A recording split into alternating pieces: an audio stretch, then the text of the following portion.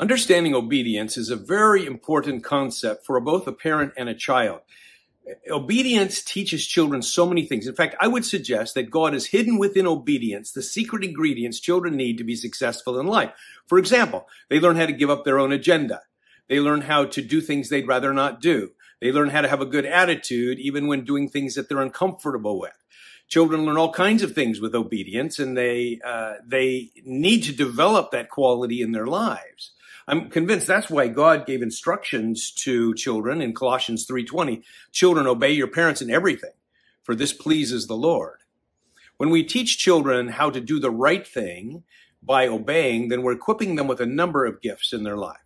Children, when they learn how to obey, learn to come when called, for example, or they do a task, they learn to do that in a way that fosters this internal responsibility, a responsiveness to authority. All of these things are very good. Now, some parents will say, well, I like it that my child argues with me. I want him to question authority. And I think questioning authority is fine, but it's an advanced skill. There's some children who can't do a simple task without arguing. Other advanced skills are skills like this. I have to evaluate my priorities and see if this is something that can fit into my schedule. I have to evaluate whether this is ethical to see if this is something I can do. Those are great things, but they're advanced skills. Children first need to learn how to obey because God wants this internal character to grow inside of a person that teaches them responsiveness. Now, sometimes when I'm teaching families about obedience, they've used the word obedience. It's kind of worn out or even has negative connotations. So we change the word to cooperation. But the principle is the same, no matter what word you put on it. Because when children understand obedience or they understand cooperation, they understand how to work together. They understand how to give up their agenda. In some homes, it seems like the children are the ones leading the family. And I think there's got to be a time when children are said, this is what we're going to do. You need to follow these instructions. And in fact, I think practicing is often the best way to do this. The heart contains these tendencies. And sometimes children have a tendency to react or have a bad attitude or complain or be disrespectful. And they need to learn how to have a pattern of responsiveness to their parents. They need to learn how to obey and do the right thing. And the best way to do that isn't through correction. The best way to do that is through training. So sometimes we encourage parents, here's what I suggest you do. Call your child 20 times a day. In addition to the normal stuff you do, call your child 20 times a day. And by just saying the child's name. Don't even tell them you're calling them. Just they need to learn that when their name is called, they need to pay attention and come. You see, we're developing something inside called obligation.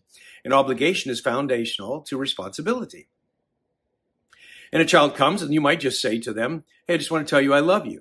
Or you might say, we're going to eat in a couple of minutes. So you need to go wash your hands and get ready for the meal. Or you might just say, I just wanted to see how you're doing on the obedience side. So what we're doing is we're teaching children obedience and we're practicing. So if you work on the training side, you'll get much further than on the correction side.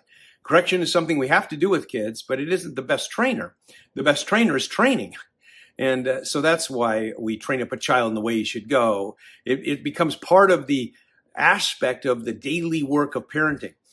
Don't sacrifice obedience by giving children choices or by trying to redirect their path or something like that. Those are good ideas. But there's got to be times when children learn how to give up their agenda. They learn how to do what they need to do right away, not put it off, not have the wait a minute disease, but follow the instructions of parents right away and do what parents are asking. That is what it means to follow instructions. We can call it cooperation. We can call it obedience, but God has designed obedience to be learned in a child's life when they're young and to grow in that so that they can be more successful as they get older. Because they're not just going to learn how to obey their parents. They learn how to obey their parents so they can learn how to obey God eventually and maybe even now and follow his instruction.